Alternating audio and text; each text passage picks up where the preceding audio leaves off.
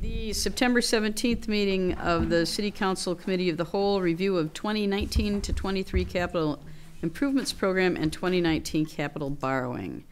Will the clerk please call the roll? Alder Spate. Here. Alder Wood. Here. Alder Kitzler. Here. Alder Kuhr. Here. Alder Groupie. Here. Mayor O'Connor. Here. Alder Moore is excused. Okay. For Alder Groupie, who hasn't gone through this delightful experience before,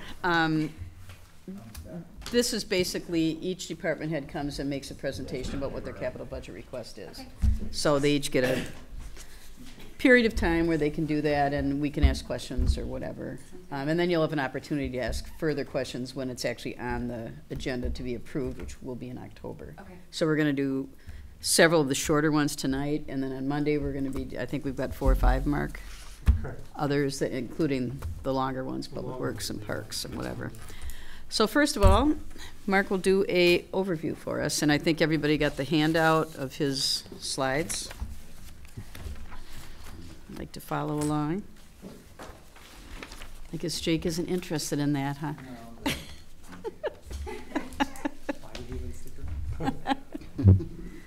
Okay. We'll just go ahead and start.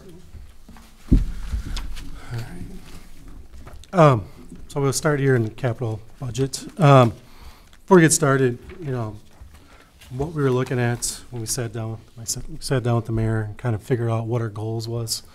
One of the goal is, you know, there's the long-range facility. You know, one of the goals is we've been talking the last couple of years here is public safety building, and then eventually a future community center, senior center building. So when we looked at that, that was one of our things is what can we do to, you know, to afford that with our, you know, debt limits.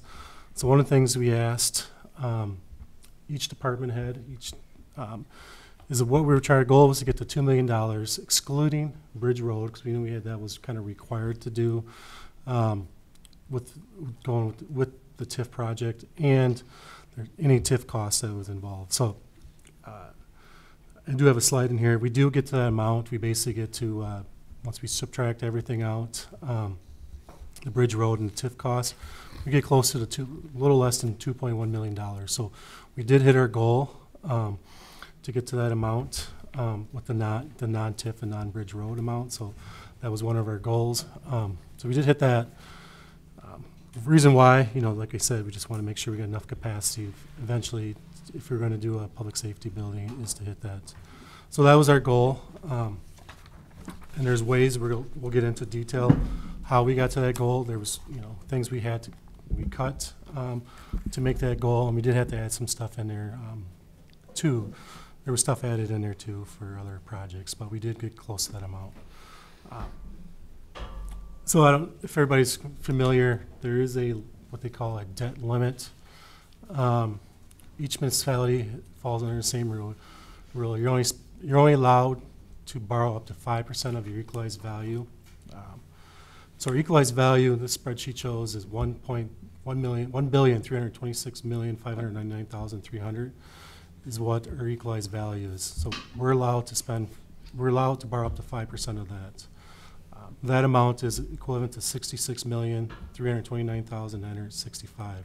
A little long. Our total outstanding debt projected as of 12/31/18 is $51,530,000.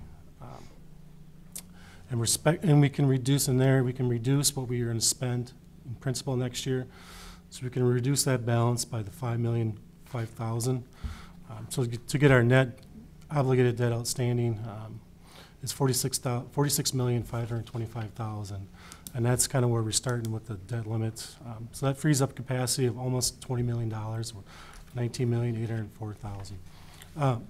This might not match. I know Doug brought this up in the auditor's report. There was some kind of different numbers. A couple changes from there is that's as of 12/31/2017. That also doesn't include the most recent equalized value, I believe, and it doesn't. Also, there's these bands that we borrow for. I don't know if you remember from the last time Jeff was here. We borrowed bond anticipation notes, so basically like a 3 to 5 year note, and we eventually refinance those into long-term debt. They officially are not counted against the debt limit. But I do include them in here because we eventually have to refinance them, so we eventually have to count against her. So I include that. So if you kind of look at where they're at, what they gave us, and match it up, it's going to be hard to match it up unless you include the bands in there. So I just did that because I want to be conservative, because we will have to refinance those and go long-term debt, and they will hit the levy limit. So it gets us here to the debt limit unused of the $19 million, 804. There is some required borrowing coming up in TIF 9. We will be coming here eventually, fairly soon. We just approved the capital purchase of, or the capital improvement for the street and parks. We still have the shelter that's coming. We still have some other costs that wasn't budgeted for, borrowed before. We'll borrow all at once. And there will be some capitalized interest, and the developers agreements are in this number that are required pay for, and that's estimated to be about $8.8 million. That's basically what we have to borrow here in the near future. So what's really available, and once you back that out, is the $11 million, 5,000. Is the 8.8 million all in 2019?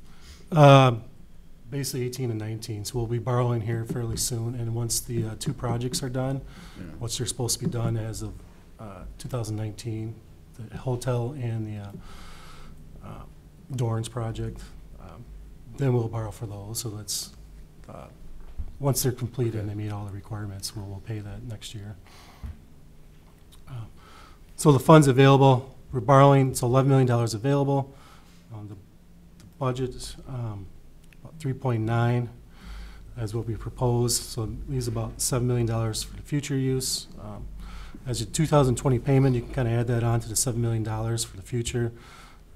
We're repaying back $5.5 million in 2020. Also in there, I probably went a little conservative. What's going to come from the equalized value? I'm hoping Dorrance project, or the project, comes in equalized value higher than maybe expected, and the hotel had some other construction. So that number is just going to grow. So that's really, new construction is big when it comes to equalized value. Here's our breakout of our current debt by each different category. The city is basically your general obligation, or general borrowing, which is basically your streets, your parks, anything that's not into TIF. And most of that's either going to be parks or these streets. TIF 4, 5, 6, 7, and 8, and 9. So TIF 4, if everybody's aware of that, is, we call that Monona Drive. That was used to pay for Monona Drive. TIF 5 is Garden Circle at MSP project. TIF 6 is UW Meredith Clinics. TIF 7 is Fairway Glen. TIF 8, which is Tresta. TIF 9 is the riverfront. And we do have, sometimes we do borrow storm, usually borrow general obligation, and sometimes sewer and water. We do borrow with general obligation. But a lot of times we borrow with revenue bonds. It's based on kind of how big we have to borrow for sewer and water if it goes into a revenue bond or general obligation. Revenue bonds are utility and water. Those are utility and waters debt. So we do have that debt outstanding too. And they get the revenue bonds and the sewer, storm, and water all get paid through the rate system. Mark, not to get on a sidetrack, are we closing TIF 7 with the $250,000? Are we paying that off? So basically you're paying about 100,000, 75,000 per year roughly. Oh. 100,000. So in about 3 years, Oh. we could close it off. I would probably recommend right at that time. That would be one thing we would do. Gotcha. Because if you're going to do another project there, you would just probably want to start the clock over again. This is just, I think I should have put percentages in here. This is kind of just showing where all that what we just showed, where all the debt is coming from of our outstanding debt.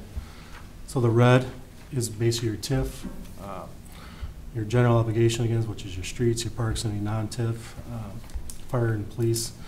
That is in yellow, and utilities, which is mainly water and storm, makes up the majority of that balance is there. So here's your future debt payments out to year 2025. As you can see, there's some larger debt payments coming. We will start paying back a large amount in TIF number 5, which is Garden Circle. There's some large debt payments coming in fairly soon. And here's kind of the breakout of per year, 19 through 25, balances those numbers. As you can see, we'll be paying some larger sums in the TIFs in the near future. So that's our debt payments per year by each different category. So this is also on your kind of your page, I believe it's page 1. So based on this, so general borrowing for 2019, you had the general borrowing, which is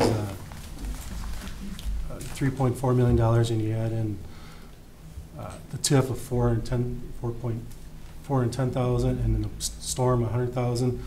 If you add those three numbers together, you get to what affects the levy limit. The debt limit is $3.9 million. Is where we get that. So the total borrowing is there. So if you kind of go back down to the very bottom, the debt capacity, once you subtract all that out, is $11 million. Unused is $7 million, and it kind of goes forward again. 2020, there's some large items in there. We'll kind of talk about here in a little bit.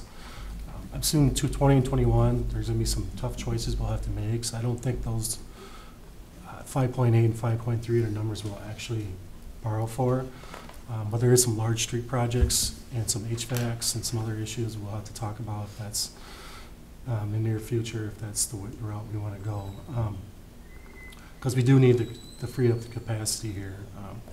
So if you kind of keep those projects in 20 and 21, your debt capacity does go down, $9 million for unused for 2020 and 21, $8 million in 22, it's $11 million in 23. We'll start freeing up a lot more, about $17 million. So we'll still have some tough choices here to make in the near future of our borrowing. And so the potential borrowing things we have to look at is the riverfront. If there's going to be what all goes in there. Any more TIF, if you have another TIF that gets set up, developers agreement, more TIF projects, future capital projects, any emergency that we need it for. Here's kind of the breaking up. So we borrow for 1 year at a time for capital projects. Debt service is exempt from the levy limit. So here's kind of where we've been since 2013 per year. 2013, I wish I would remember what's in 13, but it's 5.4. 14, 3.1, 3.9, 2.9. So after 13, which I probably believe is Monona, some finishing up Monona Drive phase area between Dean and Nichols, I believe that's what that would be. But you can see we're trying to keep it around the $3 million, right around that area, which we've been trying to do, and it keeps stabilizes the debt payments too. So major capital items in here, it's supposed to be City Hall, not Hall. So we'll talk about this one basically next Monday. This will be Brad we're talking to this. So $279,000 this year. Part of it's for engineering for $279,000 for 2019, but there's over $100,000 in there for engineering that it's going to relate to 2020. So that'll be a decision we'll have to make if we want to go ahead with those projects. Bridge Road here is a $2.1 million for Bridge Road. That includes utilities. North Lagoon dredging. Part of this is remediation. Part of it's just dredging the rest of it. We'll get in detail to that at the next meeting. That's with Jake and Dan, both on that project. Annual street projects, $280,000. Riverfront Park, there's some costs of $385,000. We put this in here, and that's officially haven't really approved the ice skating rink, I believe, and the B-cycle and the cart. So I put it in here as a $385 amount. So that's what those $385 is for the riverfront. For some reason, here's the goal. Like I said, it's kind of out of order. The goal was to keep it at $2 million, exclude bridge roads and TIF that we talked about. Before it was almost $4 million. Once you subtract out TIF and Bridge Road, we're almost $2 million, basically $2.1 million is where we're at. There is changes. If you go to page 2, there's a bunch of changes. Not a lot big changes, but we did include some stuff in here from the different departments. So City Hall and the Library, HVAC engineering, we did add about, I believe it's 105,000. South Winnequa Road upgrades. Again, that we talk about next week, and that's kind of looking at, sidewalks, bump outs, bump ends, kind of the bike ped that's coming out of that committee. What's being removed from when the committees approved. The Capital City Bike Trail was removed. The water meter upgrades was removed with Winnequa North improvements and Huska Park and the city community center remodeling plan. We'll probably get in more details later on why there was a cut, but most of those were cuts. We're focusing on the public safety and the long-term plan here, so we're trying to make sure we got enough capacity for that. Things to think about is the riverfront. We add more into the public safety building. So just want to reduce borrowing for future projects. Here's some items for the future to think about when we're looking at this. We talked about this HVAC, the $279,000 that we have in the 2019 budget. Just in 2020 alone, we have $716,000. Strand did their plan. You guys, council hasn't seen it yet, but you will see it fairly soon. Some of the recommendations in there. So that's, yet in the future years, would be over $1 million for this whole project for the HVAC. So that'd be something that we're really looking at. See if there's a way around what we're doing, but it is going to be expensive. 2020, when I talk about, there's 3 roads that are in there. There's Atwood, which is with project with Madison, Monona Drive, which is a portion of Monona Drive has to be redone, McKenna Road. Those 3 projects added together are basically $2.7 million. There's some bridge replacement that's in the future years. 2020-21, there's water meter upgrades, almost $850,000. Winnequa Park, we're still at $2.7 million. Huska Park, 1.3, and Stonebridge, roughly $500,000. So there's some bigger future expenditures coming down the line. But that's. If you could, Mark, could you go back to that? So the Atwood Avenue project, I don't know, we need to check with the city of Madison to see if they still plan to go forward. Or maybe we already have with their own funds, because they're not going to have federal funds. Yeah, last time I talked to Dan, he thought that was a goal, so we can. They're still going to do it. That's what my understanding with Dan is. But we can double check for the next meeting. I talked to Dan about it earlier today. The date keeps moving around. I heard 2024 today for Atwood, so Well, the federal, they definitely do not have federal funding. That ended up going to, well, more or less to Cottage Grove Road and, well, not really Buckeye. Anyway, Atwood does not have federal funding. So it's a question of when, until at least, I think 23 or 24 would be the earliest. Well, that'd be good, because that's about 900,000 right there. Yeah. Any other questions? Oh, yeah, I have one. What was the assumption you've made for the growth of the equalized value going forward? I put about, I believe at 4% I put in there, especially with, for this next year, and then it went down to 3% after that. So 4% with the hotel and the other riverfront project. So I did put 4% in there. If I did the math right, we had about 5% this year. Roughly, yeah. And that was what, traced it? No, it Wouldn't was have been mixed. traced Majority of it was economic change. So that would be just everybody's reassessments went up. Majority of that, and some commercial. It all depends on how much the assessments are going to go up here in the next couple of years. If it just keeps on growing and growing, so we'll probably have at least probably higher than 5% after for next year. Okay, so it's a fairly conservative. It's a fairly estimate, conservative number, yes. Which is probably the way to do it. Yeah. Anyone else? No? Well, thank you, Mark. I guess we'll move to our first presentation, and Leah will talk about information technology. I think that's on page 23. And did you have that page for Jones? Yeah, I have it with us. She was last. So I'll hand it on. Oh, that's right, okay. She's gonna talk separately from Leah. You forgot to put your page in, Oh, I yeah. see how it is. You're just Jones. So. Yeah. Oh. Yeah, see what I put when you get. She gives it to me worse. We are gonna miss you and miss the Thanks, Mayor O'Connor. Okay, Okay, so the city does not have an IT professional on staff. We contract with Land Tech Services for our IT services, and I act as sort of the staff liaison for all the departments, and Lieutenant Sarah Duman acts as the staff liaison for the police department. So between the two of us, we work with Land Tech in terms of what they're doing, what projects they need to do, what needs to be added, fixed, all that kind of stuff. We try and troubleshoot as much as possible before we have to call them, and or try and troubleshoot things over the phone with them. So that's kind of my role in information technology. So if you have really specific questions that I can't answer, I will consult with Land Tech and get you answers for those.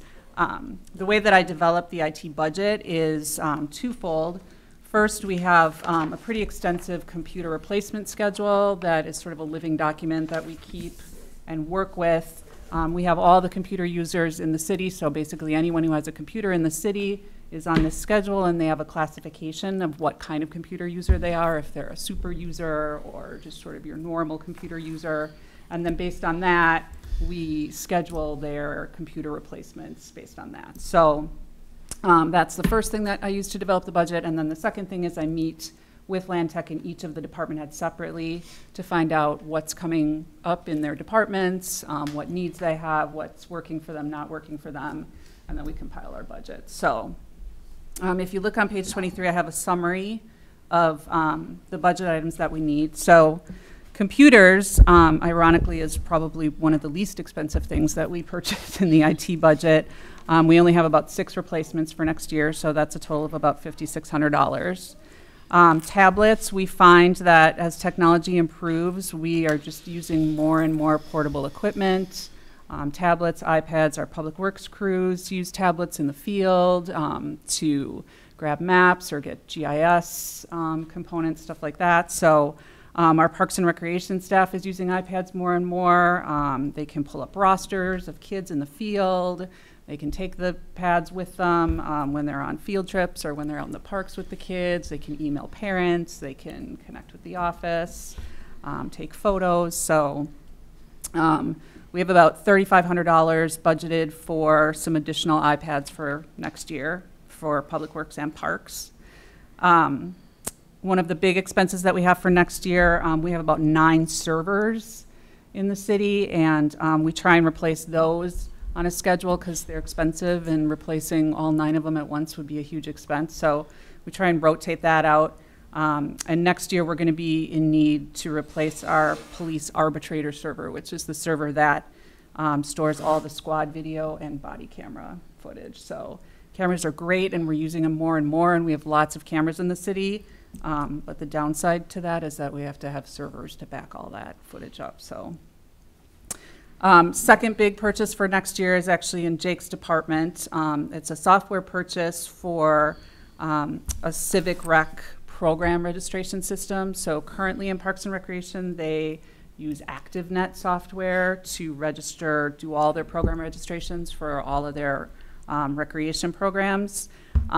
Civic Rec is a fairly new product, and it's developed by Civic Plus, which is the same company that that created and maintains our website.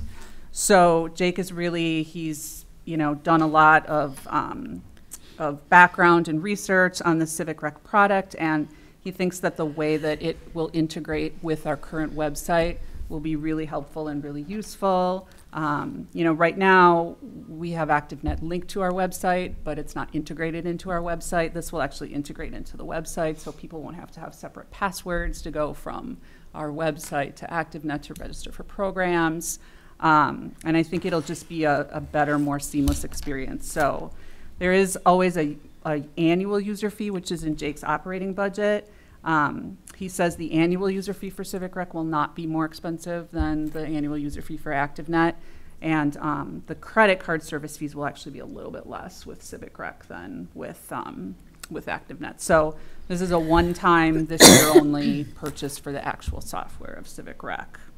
Do you know when, I assume we had to pay ActiveNet for software when we started with them? Yeah, Or do he's you know? been, we've had ActiveNet, gosh, for quite, like, since, I want to say 2006, maybe we gonna say, purchased that. yeah, It's it's been a been- long time Right. that we've had ActiveNet. And do you know how much it was by any chance? Or- I don't, I We wasn't don't. here then, but Probably roughly about the same price. Okay. Printers and scanners, there is kind of a bigger purchase here, $5,600 for a printer, copier, scanner for the Public Works Garage, which seems a little crazy, like how much do the Public Works guys have to print and scan and color, but the downside is that whenever they actually do need to print something, it's generally a big 11 by 17 inch map that needs to be printed in color. And the only way that we have for them to do that right now is to print it at City Hall and then drive up here to get it. So it is an expensive machine because it has to be able to have the capacity to do color in 11 by 17, but it won't get a ton of use, so it should last a really long time. So I think it'll be a good investment for the garage. The outdoor pool needs another point-of-service touchscreen for the concession stand. They have one, they'd like two, so that's a $500 expense there. And then under cameras, projectors, and other, a big expense there, $12,000 again for Jake. He is looking for cameras for the community center in Main Hall, the lounge, and the senior center because of the after-school program. He thinks we need to have all of those rooms camerable, I guess if that's a word. He wants cameras in those rooms for that program, so. Those are security cameras. Security cameras, exactly. And is the library a security camera, or that's just a So the camera? library, this was something Ryan asked for.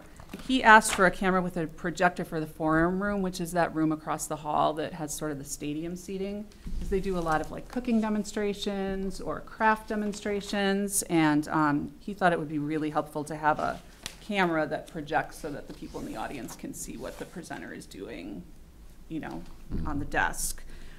There is possibility that he could get funding for that from the Friends group, though, but we did put it in this budget just in case, so.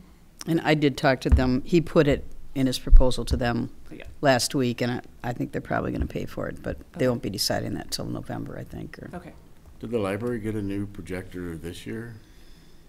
'Cause I know what they did have were really outdated. No, I don't think so, not that I'm aware of. Okay. Question? Any questions? Jen? Yep. The server for PD. Yep. When we get a replacement, the one that we replaced, do we get rid of it or do we keep that? No, usually, usually we are just moving servers down the line. So we get rid of the oldest server and then reconfigure the new server. We do that a lot with computers too. Anyone else? Okay, well, thank you. Thank you. Next up, community media. Will? So it starts on page 96. And just so you know, this one's not paid by franchise fees, so this comes out of his own budgets. But we put it in here still because it's considered capital purchases. But it's not paid through general obligation, it's paid through by franchise fees. And before he starts too, this was a discussion we had and we met with Will, is we purchased all that stuff just recently with, last week we had the amendment with the Madison closing the, was it Madison Media Institute. So we asked him if some of the stuff could be reduced, and he you had you can talk about the response you gave us. Sure. So yes, as Mark mentioned, the this is all franchise fees, and currently this year the franchise fees are stable compared to where they were this time last year. So that's good. We have seen a decline since 2015, but you know, people have been crying wolf about franchise fees going away for years, and they've never seemed to go away. So I'm confident that they will stick around and fluctuate as technology fluctuates with media services, visual services. So we did just purchase about $11,500 worth of equipment from Madison Media Institute, and 9,000, excuse me, it was more about 13,000 from Madison Media Institute, I believe, and about $9,875 of that purchase was the school district's purchase that we are loaning them for 2 years as they pay us back. Part of the agreement we have with the school district is they will provide funds each year to help upgrade the AV equipment to the tune of about $5,000. One year it might be $4,000, the next year it might be $6,000. It can fluctuate based on the needs. So we are going to essentially, through that Madison Media Institute equipment purchase, loan them the money right now for the next 2 years of purchases from that $5,000 each year. So they purchased $9,875. That's 2 years worth of equipment upgrades that we are making with them, so to speak. Regarding our capital purchases, our first item is the video storage, video server.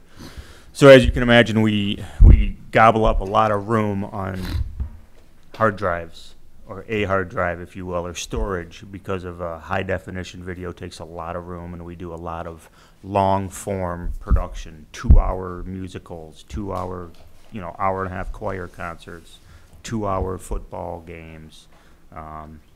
Council isn't as bad because it gets compressed right away, but we do a lot of long form things that take up a lot of room, so we gobble up space constantly. Currently we're on our second video server. We got the first one, used up all the room. The radio station came along, perfect time to give that to the radio station. Then we upgraded to another video server that has more room.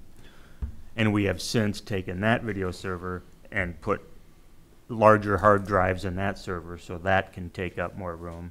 We're now at a point where it's not feasible or really smart to continue to upgrade that one over and over when we know we'll continue to need more space as we go on. So what we'd like to do is get a more robust server similar to what Lantec Services use for the city and all of our needs with the thousands of documents in different departments' uses.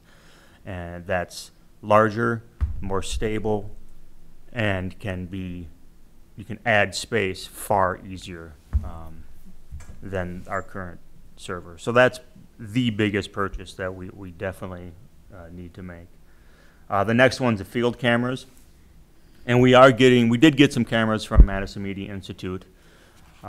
So it is quite possible that we may not need to use these computers, or excuse me, these cameras. But I want to keep the money in there if one of our cameras does die, if we have to make a purchase because equipment goes down. I don't have to come back here and we don't have to go through an approval process. We'll kind of just leave the money where it is, and if we need the cameras, we'll get them. If we don't, we just won't spend them. I would guess with some of this remote equipment that we have that's now 5 years old that we've been using for everything we do every single day at the high school, all of our events outside of the high school are in the building, that some of that equipment is going to start to fail, whether it's this year or next year or 2020. Some of the other gear, I'm just going to keep going, but that would be the reason why I'd want to keep that.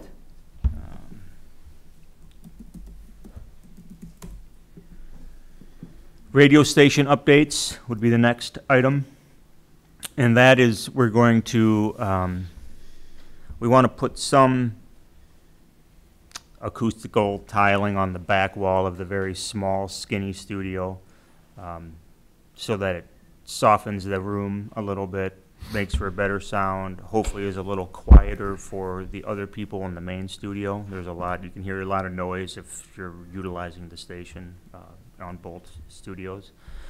We also are seeing more traffic, so we need a couple microphones, and there's only one in there now, so I would need a microphone. And then we'd also like to mount them on the wall or something and have it just be an arm that comes up and down, because obviously we're limited in space in that little closet type room.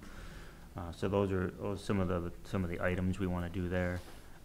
It's possible, again, with the Madison Media Institute purchase, that we will get some wall baffling, if you will, for free. They really have no use for it, and they've told me I can just take it. So if it works for us, then I won't need to purchase that. And I suspect there'll be I mean, I'm not jumping the shark here, I hope, but I'm suspecting that as I go and grab this gear from MMI, and I know the people that I'm dealing with because I worked with them before, that if they don't see a use for it and they don't see a reason why anybody would keep it, and it works for me, they'll just give it to me, whether it's, you know, cables and maybe old microphones that no one uses, or baffling, things like that. So I think we're going to get a lot of side things that aren't priced out in our purchase price that we're going to get just because they have zero use to haul it on a truck to a storage unit, as opposed to just letting me haul it away type of thing. And the last one is just a video production laptop.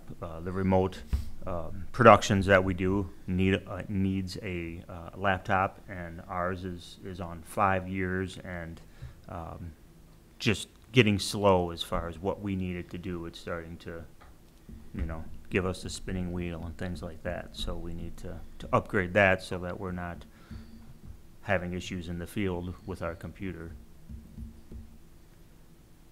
Those are the 2019 items. Questions? Yeah, well, how long do you keep the things like football games and plays and? Well, we keep them forever. We what we do is, depending on what it is and what we want to keep, we try to minimize what we keep. So we might take the game, the actual switched game, where you're switching the camera angles, and it's one recording of all the basically what was broadcast. We take that and we might compress it down just a little bit. It's high quality that can go on YouTube. Whatever we put on YouTube after the game is what we'll save. Okay. Sometimes we shoot some footage of the game outside of that we might keep, but we try to get rid of all that, because that's the uncompressed video files are the ones that take up a ridiculous amount of space, and those are the ones we pick and choose what's important to keep and what's not. And I sometimes have disagreements with the students of what they feel is important and what I feel is important, but I try to be amenable to them, because it is somewhat of, I think of the community media as somewhat of an archival of the city as far as events and happenings. So So do you keep council meetings forever? yeah,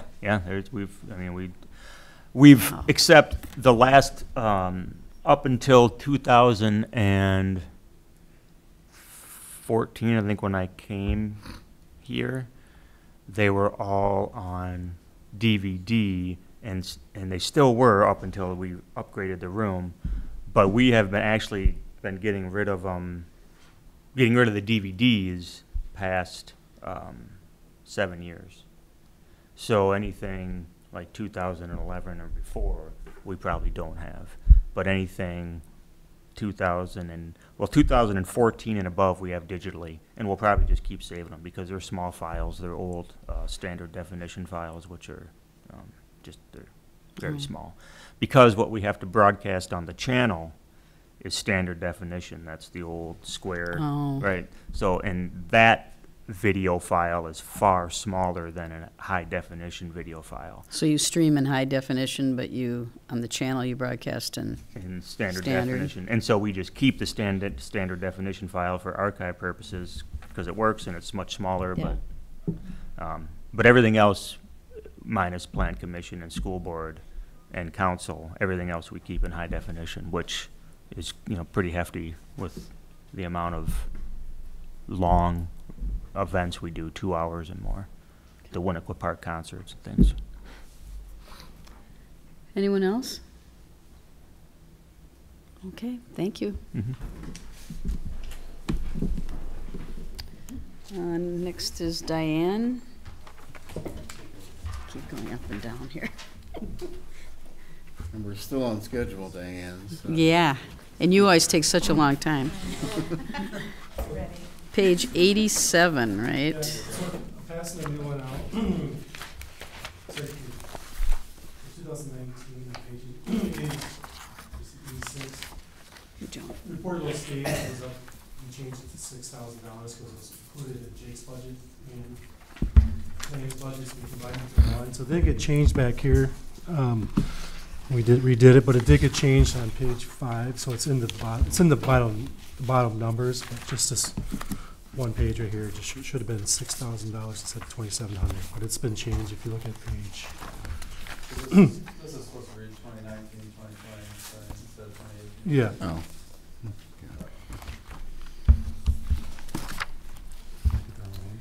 Okay, so we're looking at two things for 2019. The first thing, we're looking to replace our square tables. These are the ones that we use for card games, used every single day, and the last time we purchased them was in 2007. So obviously, we're going to order from the same company. They're high quality.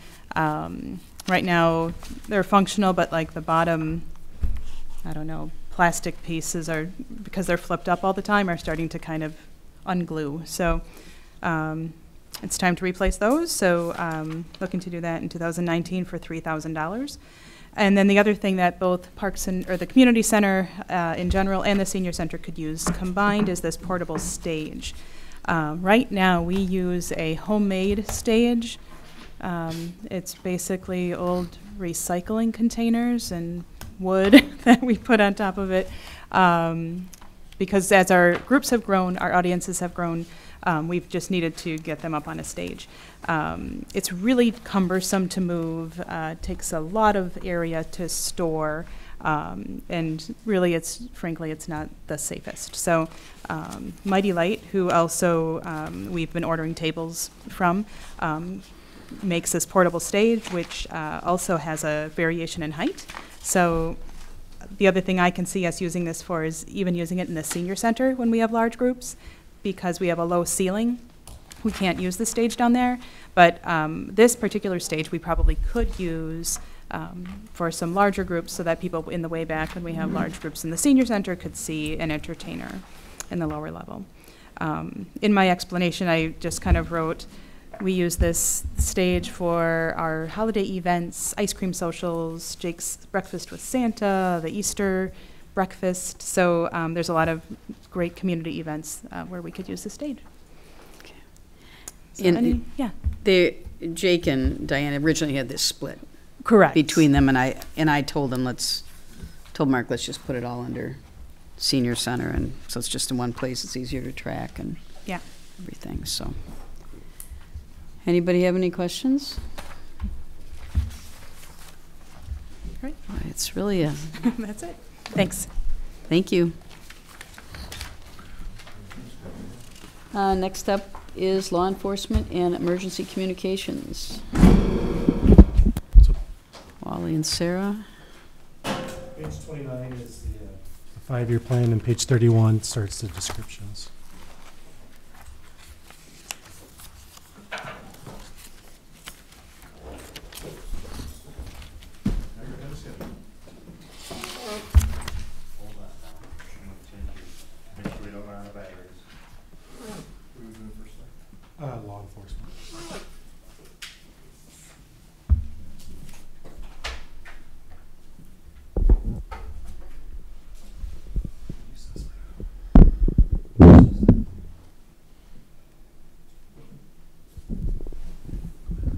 time? Ready? Sure.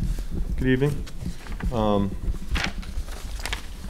Pretty much our standard budget, squad cars, we need to replace 2 cars. For 2019, we're looking to replace the 2009 Toyota Camry, and that car is actually going to be repurposed apparently by Community Media. And then one of the 2014 Ford Explorers. The Camry is currently a hybrid car. We're hoping to replace that with another hybrid. And in 2019, with the 2020 Ford SUVs, they're supposedly coming out with hybrid version squad cars for the first time. The next item is squad video, because we're replacing one of the marked squads. We try to replace the squad video at the same time, so that's with the latest equipment. And the next item is squad laptop and modem. Again, as we replace one of the squads, we try to replace the computers at the same time. Next item is our taser replacement program. Starting in 2011, we started phasing out the older tasers that were over 5 years old, so we try to buy at least 2 every year. Since we've been doing this, they're now like on the 3rd generation. They keep coming up with more improvements. The current tasers that we're buying now actually have two cartridges in them as opposed to just one. So if the first one fails, or if there's multiple offenders, they have that second cartridge. And the last item in the police budget is portable radio batteries. We're requesting to purchase 30 portable radio batteries and 2 charging stations. The portable radios that we have now have been in existence, in use, constant use since 2012 with the original batteries, and now we're starting to get them where they fail partially through a shift. So we've replaced a few batteries, but it's time to replace all of them. These same batteries, starting in 2020, we're going to start phasing out some of the older portable radios, and these same batteries will work in those radios as well. So that, in a snapshot version, is the law enforcement budget. Any questions for Chief Ostranga? What? Alder Groupie?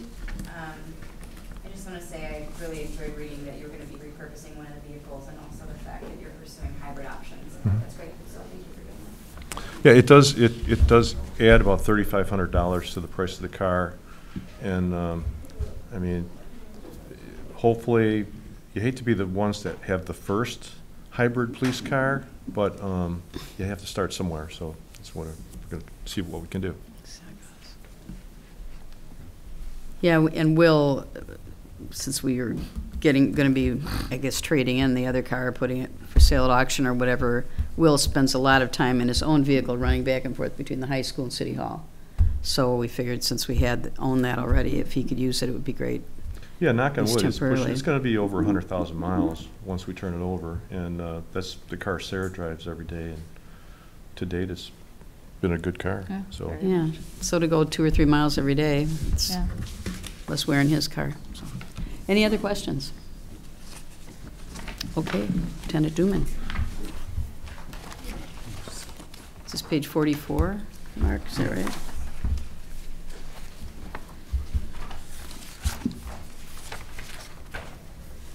Or is Wally going to talk about this? I think we're going to do a combo Okay, package. all right. I'm sorry. So the first item, this is for emergency communications. Traditionally, all of the contracts that we've had as far as software and things like that have come out of, they weren't, even though they're jointly used probably more by the police, dispatch is also our records department too. So the costs incurred with managing our records software has traditionally come out of our contract line on dispatch in the operations budget, and it just seemed natural to put that in the communications budget for the records management system replacement. So I will let Sarah explain what that's all about. So we currently use uniform crime reporting, which is required by the FBI. As of January 1, 2021, the FBI, is going to require national incident-based reporting. Our current record system is not capable of that reporting, and so we are having to move to a different record system. So we've been meeting with the other groups in the MPSIS consortium, going through kind of our likes and dislikes of our current record system to try to find a new system that will meet our needs and hopefully we'll be able to function as well as our current record system. So with that, there is an increase in price that is approximately $40, or $40, I wish it was only $40, $40,000 more than what we're currently paying. And we're looking to finance $20,000 of that for 2019 and the remaining $20,000 in 2020. And could you explain a little bit about the incident-based reporting? We're going to get more accurate numbers, Yes, right? yeah. Currently, if you have an incident where maybe somebody is battered and there's a disorderly conduct, only one of those crimes actually gets reported under uniform crime reporting. It's the hierarchy of the crime based on their requirements. The incident-based reporting is going to report all of those crimes. So, if you have 3 crimes, as you're responding to one incident, it's going to report all 3 of those crimes. Which I think would be useful for us to have that information, wouldn't it? Yeah, I think it'll be more accurate, kind of reflect what we're actually dealing with on a regular basis, as opposed to just the highest crime. Yeah. Okay. And this project is going to cost about $500,000. They're projecting it to be $500,000. We, of the 5 agencies, we're the smallest one with the least population, so it's population based. So our share of that $500,000 is only $40,000. And what they want is they want half the money in 2019 and then the other half in 2020 because the RFPs are actually going out. The RFP is actually going out Monday, so they don't expect this to be fully operational probably until 2020. Okay. So, anyone have any questions about this particular item? Okay, the next item is Mitel phone workstations, and this is kind of a long-winded explanation to this. Since we've switched over to the TriTech CAD, we're getting less and less 911 calls. We had actually given public safety 2 options for the capital budget. Option 1 was to replace the existing 911 equipment, which has been in service since 2007. And that project would have cost between $150,000 and $250,000 with ongoing maintenance costs. What we found is that since we've been to the TriTech CAD, we're getting fewer 911 calls because the 911 calls that they used to transfer to us before, they are actually handling them as call takers, putting in the information, and then they'll push the button. You get like this little tiny air horn sound that alerts dispatch that a call's coming in, and then the dispatcher basically just gets the information and then dispatches the officers. We're down to, I have just up through May, we're averaging probably about 2 or less 911 calls, hardline 911 calls a day. I should backtrack. There's 2 different kinds of 911 calls for people that might not know this. If you dial on your landline, which is a hardline connection, the copper connection through the phone company, it goes directly to the Monona Dispatch Center. It rings directly there. All the cell phone calls, which there are more and more of these days, those are taken by Dane County. We've never taken cell phone calls. We probably wouldn't be able to handle the cell phone calls if there was an accident on the Beltline at 5 o'clock with one dispatcher working if they came directly to us. So with the more and more people doing away with their landline calls, that has also reduced the number of 911 calls we get directly to us. Of the 911 calls that we do get, most of them are from, I'd say, senior centers, assisted care, people who don't have cell phones.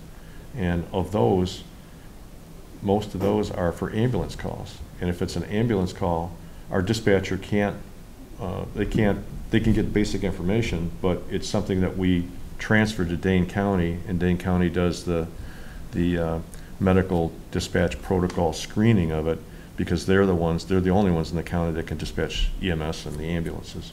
So of those approximately 2 calls we're getting a day, a majority of those calls are being transferred back to the county, and then they dispatch the ambulance and they notify us.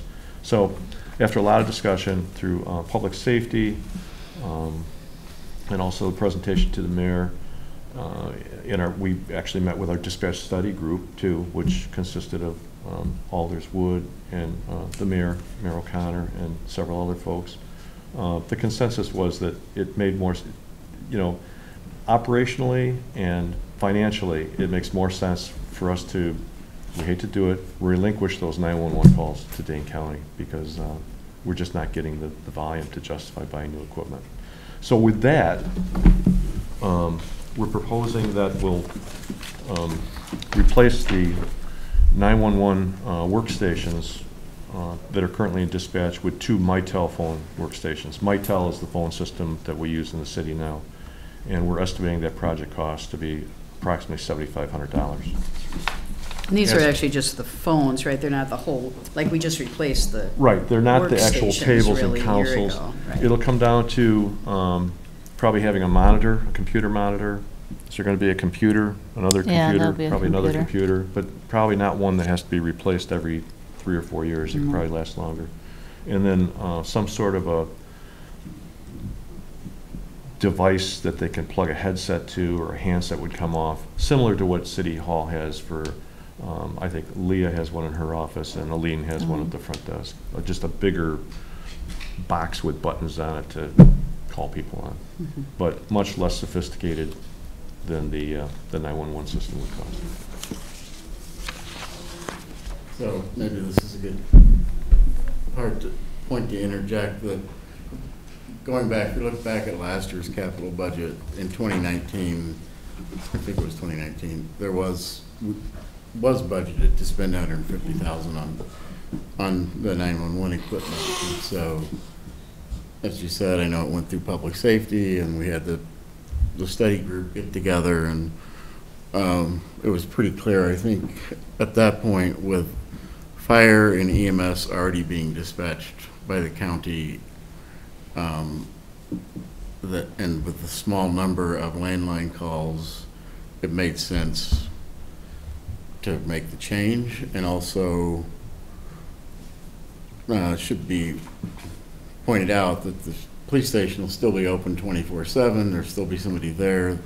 The non-emergency number, you could still call that. I think all those factors together sort of convinced us this was the right thing to do. But if somebody thought, no, it's not the right thing to do, this is where a budget amendment for that 150 to 200,000, I guess, I wouldn't advocate for that, but would be the place to do it. We originally had it to replace it in 2018, but that was right when we were making the transition to the different CAD system. We want to see how that worked. We're following, I guess we could call it the Sun Prairie model. They did the same thing. They started with the TriTech CAD, and then they found that they were getting so many of their calls were being screened out that they switched, and all their calls go to the county now for 911. And we did switch all the fire 911 a year or two before, right? Wasn't that initially part of the study group? It was actually just to have Dane County dispatch the fire Just handle the- department. oh, okay, So right. we would still, if it was a 911 call reporting a fire on the landline, we would still get those calls and transfer those to Send Dane it to County. them, yeah, Mhm. okay. And we still, what is the percentage of our calls to that non-emergency number is huge, right? Oh, it's much Compared to the larger. 911 Right. Yeah. emergency kind of calls. So we definitely need somebody. And they're still dispatching the police. Yeah, Correct. they're So, Right. Yeah. well, you gotta fly. to I that. know. Yes, I just got correct, back yeah. from Canada. They really like me. They like me up there, and maybe this is one that followed me home. I don't know. So the next item is dispatch video system replacement and upgrades. And the current video system was installed in 2014. It actually crashed in November of 2017. We were out of service for several months. I think it cost us about $2,500 to get that repaired. So it's just time for that to be replaced. So we have currently around 51 cameras in the system, and many of those are still old technology cameras. They're not the newer IP-based cameras. So the old system would be, we'd like to keep that on hand as an emergency backup, but we're projecting to replace the system with a larger a recorder, more modern recorder with larger amounts of storage, and also start going around and, you know, picking out cameras at City Hall and Public Works that are older, that need replacement.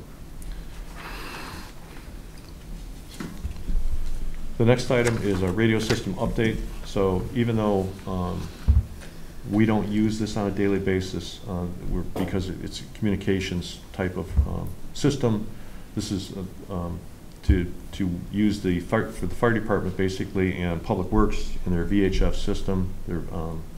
And this would be a microwave system that would replace the hard wires, the copper wires that AT&T is phasing out. So, I mean, they want us to go fiber, and I think there were some other options too. Talking to General Communications, installing microwave antennas between the water tower, City Hall, hose tower, and the Southtown receiver. Those are, for folks that might not know, we have like three hops to cover the whole city. So there's a receiver at the fire station hose tower, at the Southtown shopping plaza. There's an antenna down there that's a receiver, and then the main transmitter is actually on top of one of the water towers off of Monona Drive. And they're all connected by phone lines so that it picks up a signal of the strongest signal, and then it transmits that so everyone can hear it. And it would save us money in the long run because we wouldn't be paying AT&T for the phone line connections. Okay, and the last thing. One other thing, I have a note here that Chief Eklof felt it would work well. Yes. As well, right? Mm-hmm. The last item, before I'm eaten by this fly. Oh, Chad, I'm sorry. Oh, Chad. That's okay. Just a quick question. Is there like a little power backup in the event there's an outage? I mean, I'm thinking that, you know, the one thing that you lose when you go to a wireless system, you know, when the power goes out, the old phones used to work and wireless phones work, but these microwave things need power. So is that sort of, I mean, I assume things like this have battery backups, but I'm just wanting to ask the question. It's a good question. I believe they do. Our current system has battery backups at both other locations too. Okay. But it's not, they're not going to be huge batteries that would last, you know, days. I think we'd be in good shape at City Hall with our new generator. I thought Dan was talking about maybe a generator. I don't know why they'd have a generator at, I think there's a generator somehow close by to the water towers. Right. Because there's cellular connections there too that they want Right. to keep up in case of a power outage. So I think there is some backup power, but I can double check before Okay. we finalize this Sure. the next meeting. Great. Thank you. Anyone else? Questions about that? Okay. Okay, the last item is the primary dispatch computer, and Sarah's the computer person. I'll let her talk about that. So, as you know, we're a 24-hour center, so these computers are running and functioning 24 hours a day. They operate multiple police programs, our record system, our connection with the time system to run data on vehicles and people.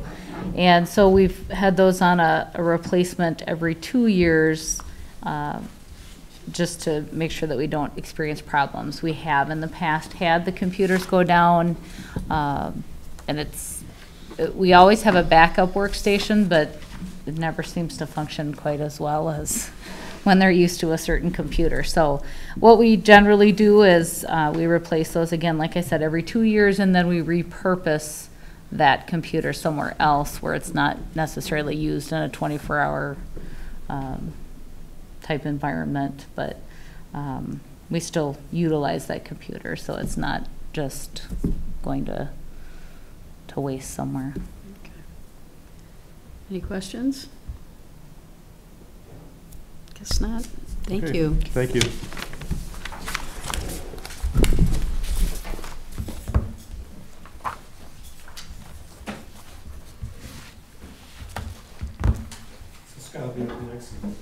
Actually starts page 36.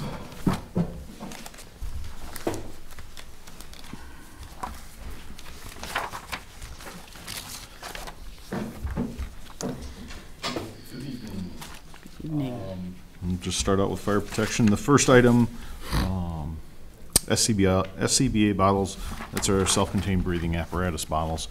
The life expectancy, or the life on these bottles is 15 years. We originally got these along with the SCBA, the full packs, in 2004 through a FEMA grant. Doug had sent me something earlier today asking why not spread these over a couple of years, purchasing them. We get them all at the same time, then we end up, then they're all due next year. We can't use them after next year. They're obsolete at that point. So one of the things that over the past couple of years we have been writing for grants for new SCBA's. We will continue to write for a grant for the full SCBA, but we will have to include this budget item under that because it's something that we have to have next year. And the FEMA grant requires that if you budgeted anything towards it, you have to include that in the grant. So the grant would include the whole apparatus, not just the bottle? Correct. Is that what you're Yep. saying? Face piece, Okay. The backpack. It would bring us up to right now we're 2 standards behind what the current standard is.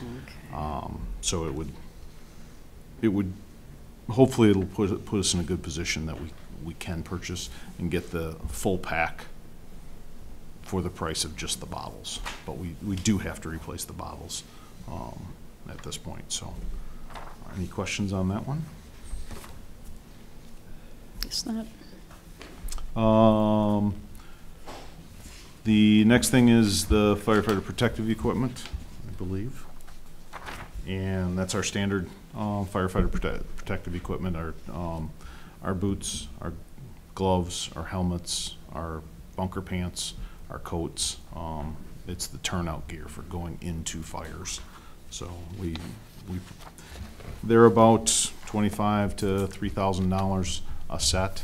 So we try to replace sets every so often, every year, so that we keep track of who has what gear, what year that was purchased, and then we after 10 years it's obsolete, so we have to replace that every 10 years. So each set of turnout gear gets replaced every 10 years.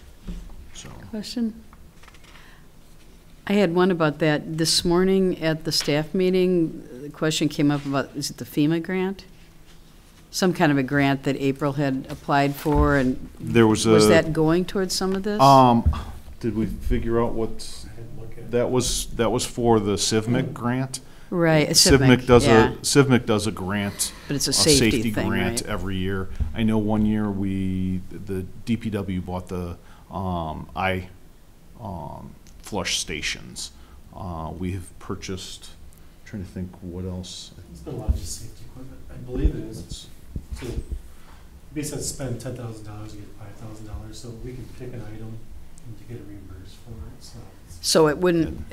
I couldn't this morning when it sounded like you were planning on spending that money towards these. This is one. Gear, this is one that wouldn't really make a we difference could in this. spend it on Okay. if nobody else has something. Oh, okay. So we're that- not even if we applied for that, we could spend it on anything safety related. Is Right. that okay? Basically. Okay.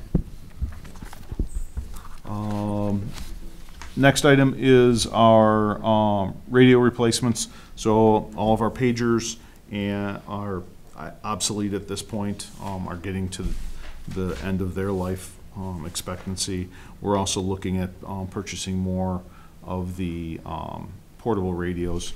They go through a lot of wear and tear every day, just the standard use. So, and upgrades into the system. And we want communications is a huge thing for public safety. So, any questions on the radio equipment? I had a note. Did you say you're going to try to reprogram the older ones so other departments could use them? Yes, we've got some of the the ones that are becoming obsolete, that we can reprogram so it would just have our fire channel and our DPW channel. We also are looking at, we think we can get another, I don't know if we want to call it a special events channel on the Danecom system, so that it's a digital. It doesn't have to run through our system. So like when Chad had asked about the microwaves, if we did lose power, we would still have the capability of switching over to the Danecom system.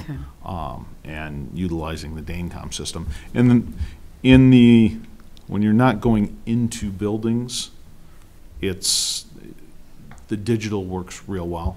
The analog tactical, which is what our channel is and our DPW channel is, that works much better when it's when you're going into buildings.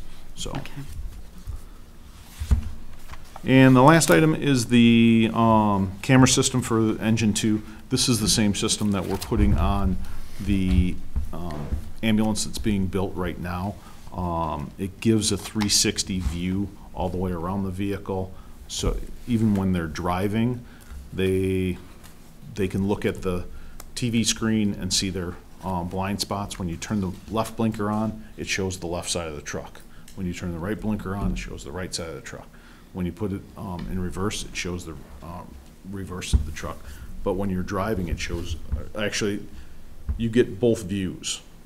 So it'll be a split screen, so you see the rear camera and you see an overview of the whole truck as you're backing. So it's what we put on the new ambulance that's being built. We'd like to put it on Engine 2 also, our two most used vehicles. I just think it'll increase the safety when we are backing. It does do a recording system, so if it is in an accident, it will record the accident, and then we have footage of what happened with the accident. So.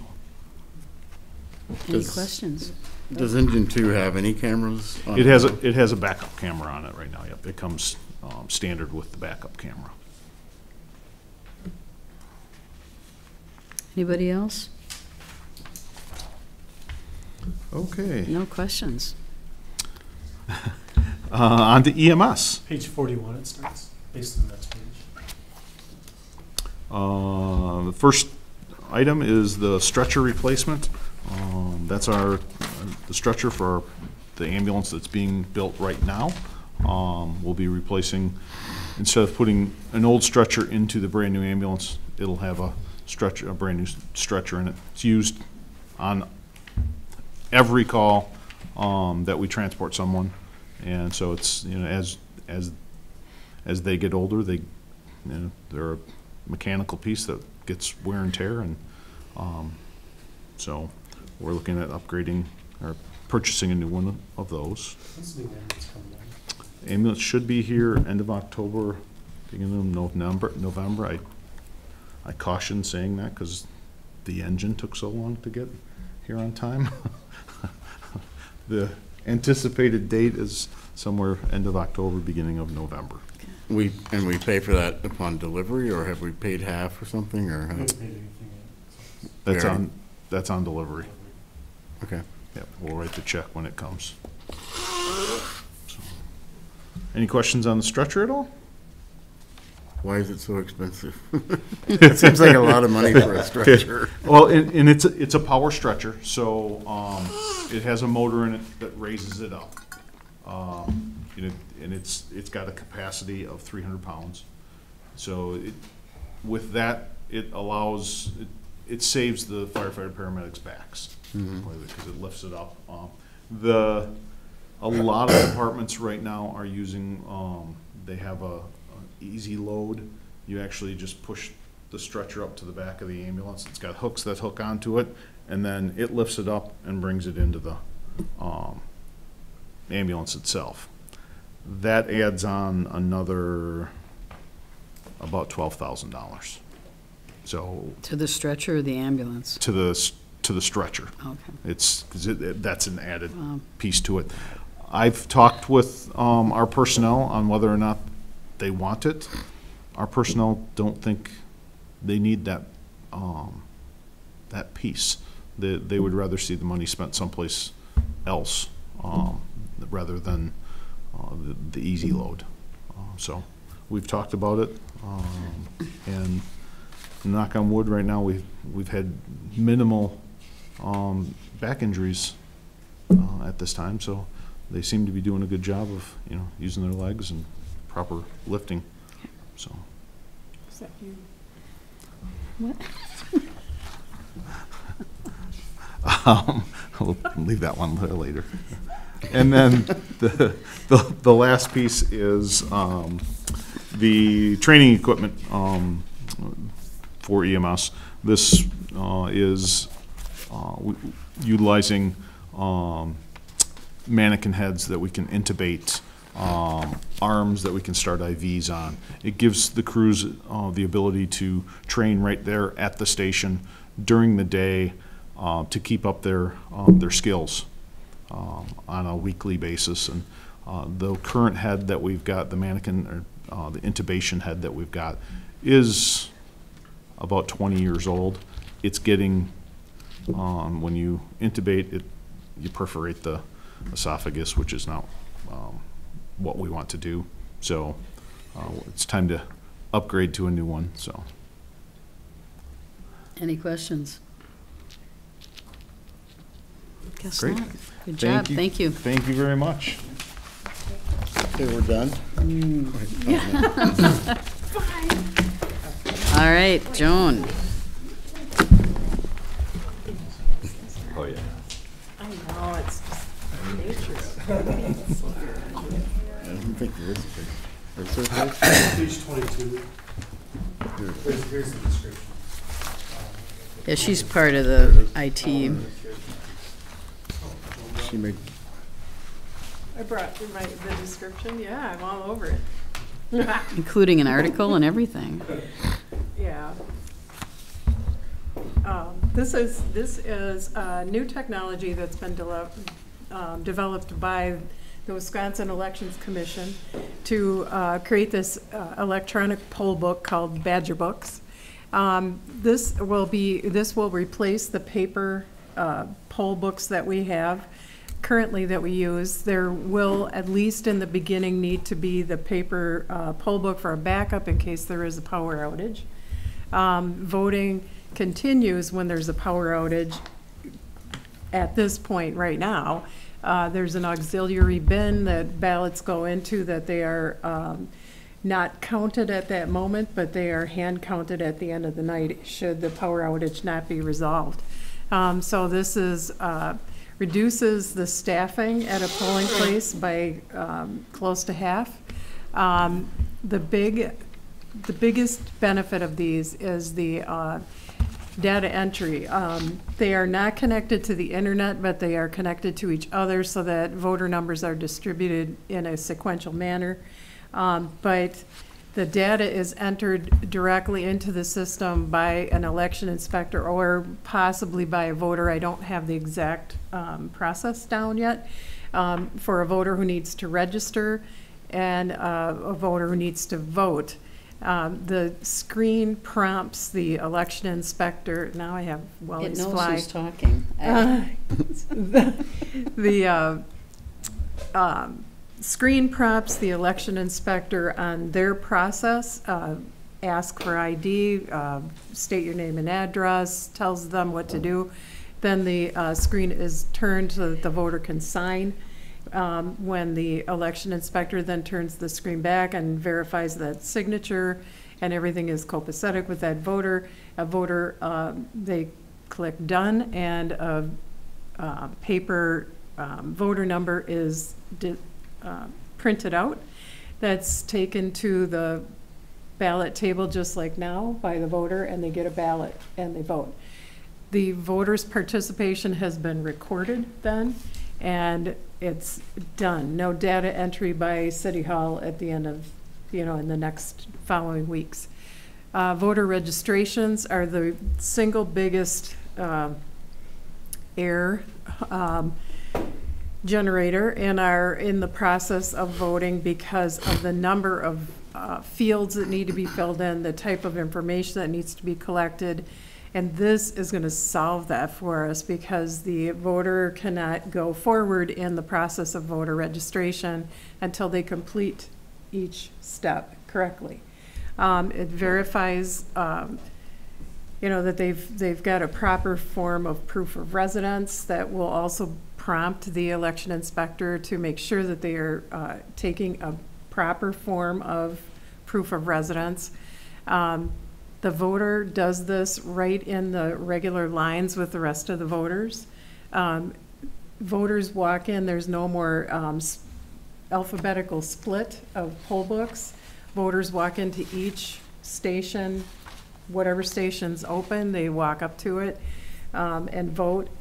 Absentees are done on a screen where the election inspector can enter each one like a screen full.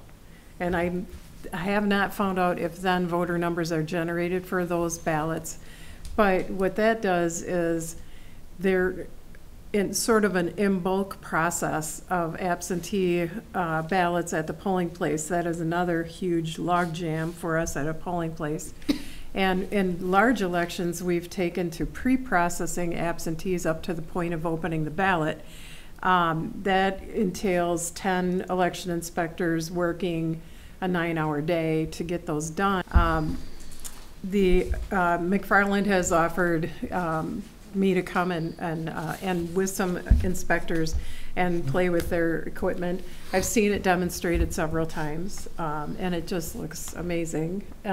My concern, I want to find out from McFarland whether 4 at each election or each polling place is going to be enough, but I want to see what she says, because she's going to have then an experience of a large election using the e-poll books. So I'm very excited about it. Is there any questions about that? Yeah. I have a question. Yeah. So I know that a lot of the election inspectors are older adults, and I just wanted to know if you thought that this would be accessible to them as far as a technology, or if there would be training opportunities provided for them so that they would be sort of on par and ready to go. There will be less election inspectors on staff than I have now, unfortunately. That is a drawback somewhat. But this system is very, very user-friendly. Right. I mean, it's pretty hard. As I said, it prompts the election inspector of what to say in a speech bubble. It has clear instruction to the voter too, and it's basically what you do when you use your debit card at a store, kind of thing. So And Joan always does lots of training. Yes. We'll do training, and I think, I did hear that one of the communities that uses the ebook they didn't have a lot of training ahead of time, but the election inspectors picked it up within like the first 5 voters. They knew what they were doing.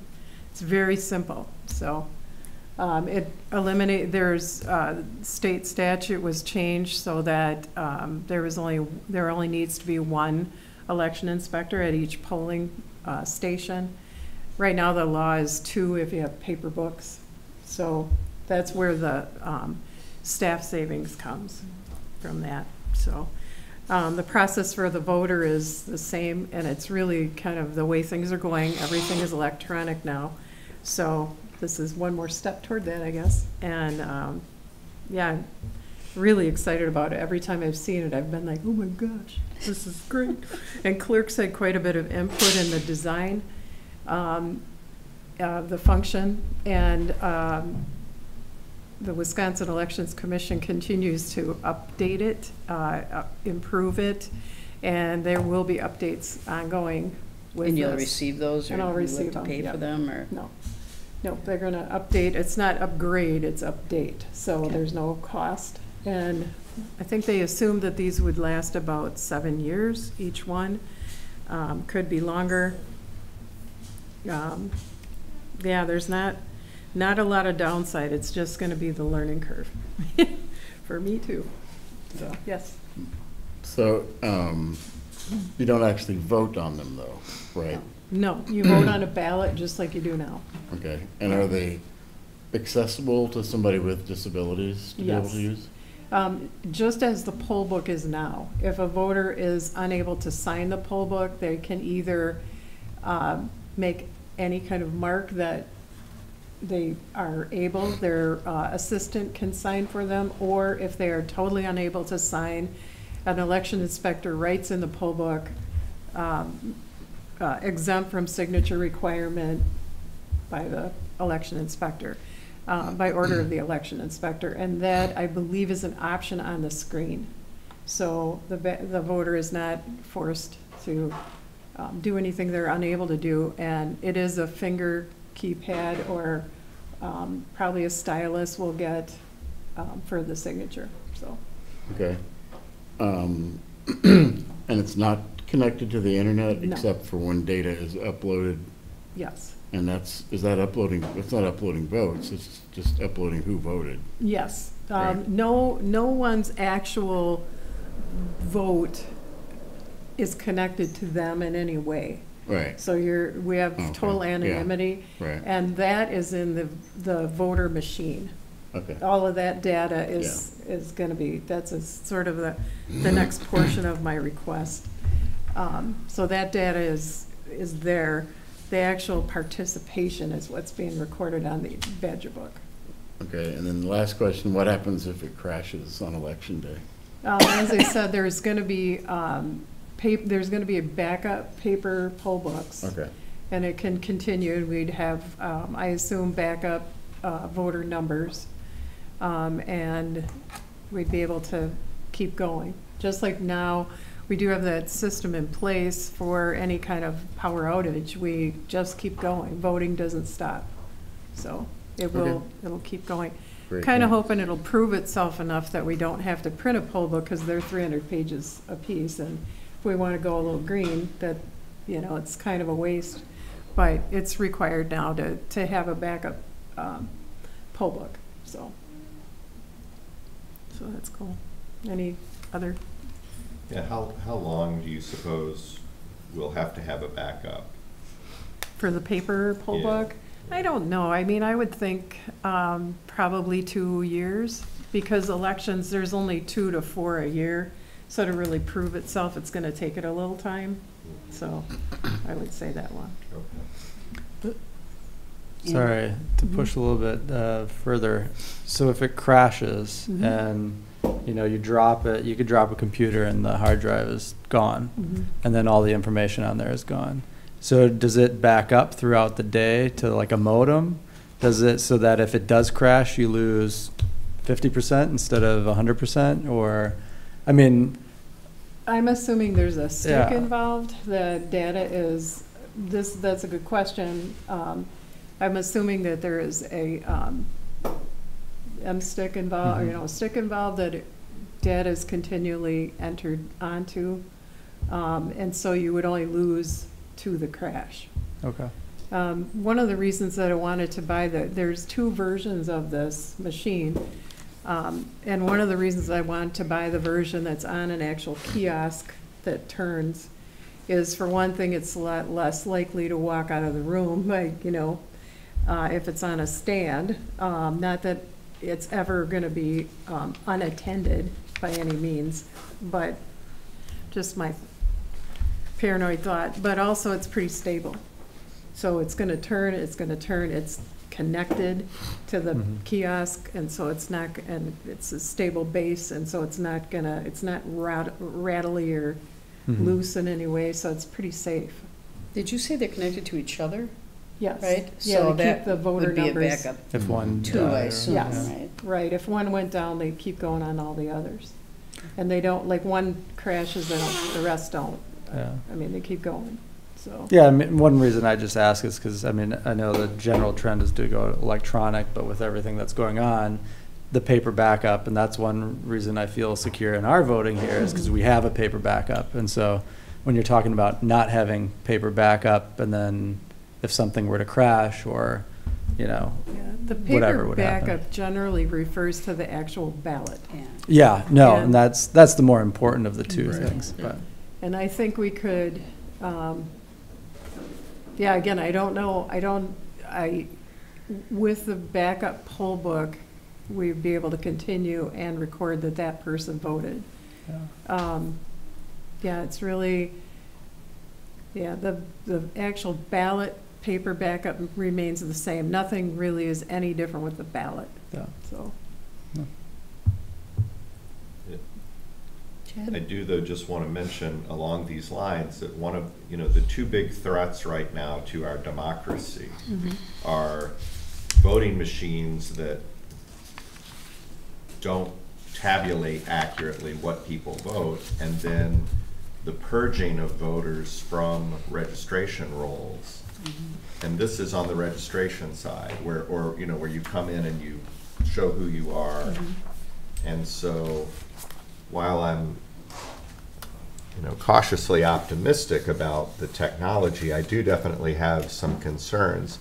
I know we have a great operation, and I know about your integrity, but I worry about these machines and the things that can happen without any of us knowing. So that's why I asked about the paper backup, because once you have that paper backup, at least you can compare what's suddenly on your computer screen to this thing on paper that was perhaps accurate last time. Or, I'm going to imagine we keep at least one election back or something. I mean, it's important for us to have these things to cross-reference, because in a world where data just disappears all of a sudden, we have to be on guard against that. So that's definitely a concern I have, but I think this sounds like a great way to streamline that process of checking people in.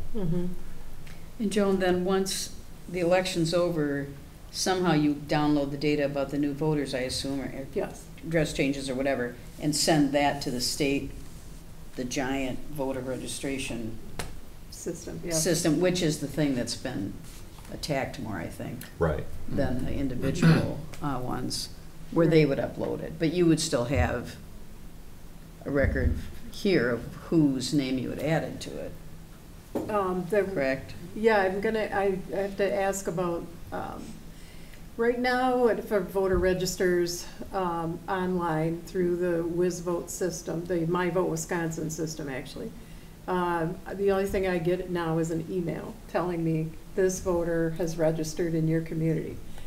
Right now, because I'm a Luddite, I print that page and highlight their name so that I have a piece of paper that shows that that person has registered in Monona, because we have to keep a paper copy of a voter registration for 4 years after they terminate their registration.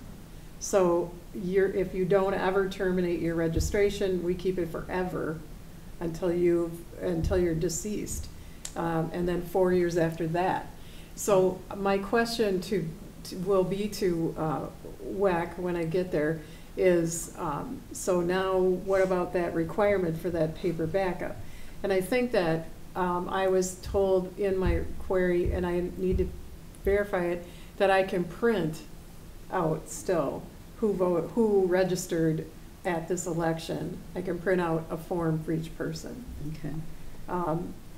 Problem with that is there could be 800 forms. Right. So it's not very green when you look at it that way.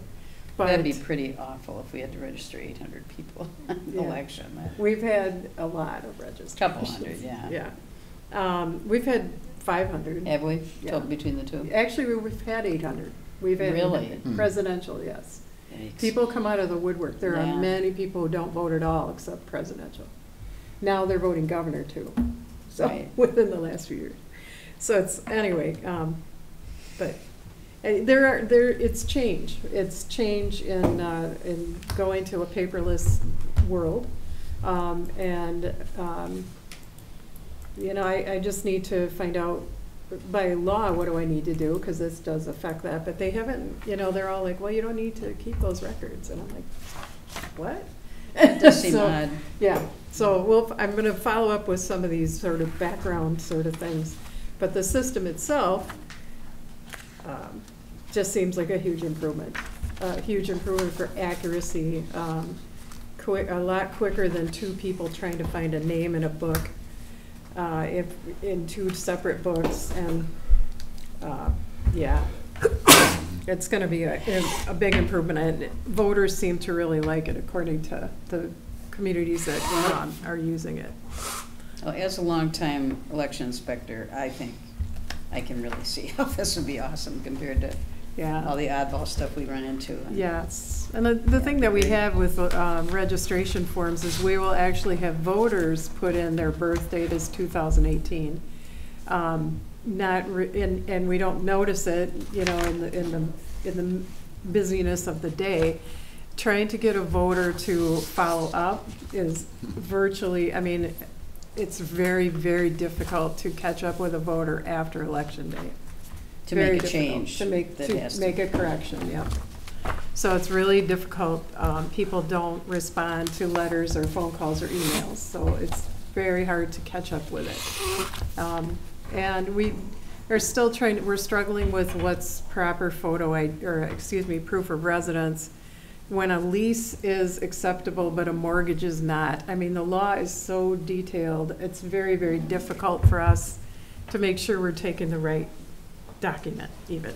So we do our very best, but there's always a couple that slip through. And it'll also, we get, in a presidential election, we'll get a Madison voter. And so we need, this system apparently will catch that address is not a valid address for Monona. So we won't have Madison voters anymore. There's always like 1 or 2, you know, it's not a lot, but it's more than you want, you know, so. Any other questions? Probably more than you wanted to know. The other part of this is there's going to be wireless modems installed. This is going to be a requirement. So because it's a requirement, I may not need the funding for this. Dane County may cover the cost. This is going to alleviate a lot of strife at the end of the night. At the end of a long election, which Mayor O'Connor can vouch for, there's a lot to do to close up the polling place and get all the reporting done and get the ballots organized and get everything ready. And one of the things that has to happen is the machine, the entire voter machine, has to be brought to City Hall as soon as it possibly can be, so that I can plug in the modem that's under the counter, that's the fax machine modem, and modem the results to Dane County. So they've got, on top of everything that they're already doing, they've got their clerk going, guys, you know, and what are you doing, and get this here. And because Dane County now has a new requirement that they have to have the reporting done within 2 hours of the close of polls. So we have been last many times, Monona has, and it's embarrassing. We have the highest turnout, so. Yeah, well, that's true, yeah. So what's going to happen is this requirement is the modem has to be a wireless modem installed in the actual voting machine, and the election chief inspectors will modem right from the polling place. So this is going to solve so many issues, save so much time. It's going to be awesome. And the prompt on the screen literally is modem results. Yes, that's what you have to do. So it's doesn't add to their burden of what they're already doing, and it takes away the stress burden of being Jones waiting, hounded. come on. Yes, being hounded. And so, and me being hounded by Dane County. Where's your results? Will you have to have Wi-Fi access like at St. Stephen's? No, to it's do wireless. That, or it's Apparently, wireless, so that won't matter. if They we don't say have it's that. going to work Okay. everywhere. So it was going to be a little bit of a cost and to install these, but I'm hoping that it comes true that that it'll be paid for. In addition, the Badger books, there may be a cost savings. Again, they were talking about trying to look for a less expensive version, but that I haven't heard anything about it since. If it does come in less expensive, then I probably will request to purchase another machine at each place. So, Any other questions? no? Thank you. Okay. Everything?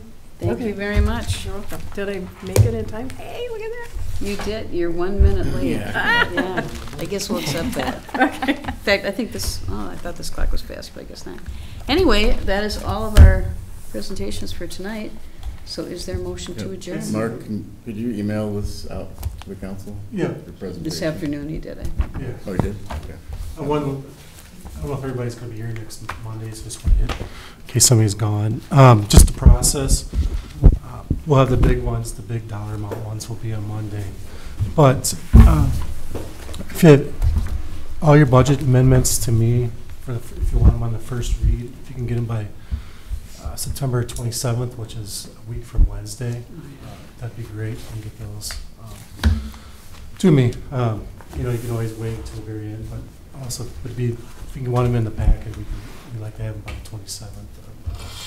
We won't be voting on it till the 15th. though. Right, so if you want them for the first read, we can talk about it. Yeah, the first read's the 15th, or the first, I'm I sorry. mean, Yeah. I guess if you know the amendments, but that's not very much time to ask people, to get people to, we can try to do it. Right, but right. at least that's like 2.5 days. Great, if you know what the first, if you want it for that Yeah. first read, Right. otherwise, you can still bring them in later. So, I'm sorry, clarify, the first read is on the 1st or the 15th? The first, and Oh, then we'll okay. vote on the 15th. Okay, got it. And then we'll be starting operating. We have to figure that out. I guess the committee of the whole, have we set those dates? I can't even remember. Set the time, say the dates. but it's- Okay, we'll need to confirm that. Okay, so is there a motion to adjourn? Move to adjourn. Second. All in favor, say aye. Aye. Opposed? We are adjourned.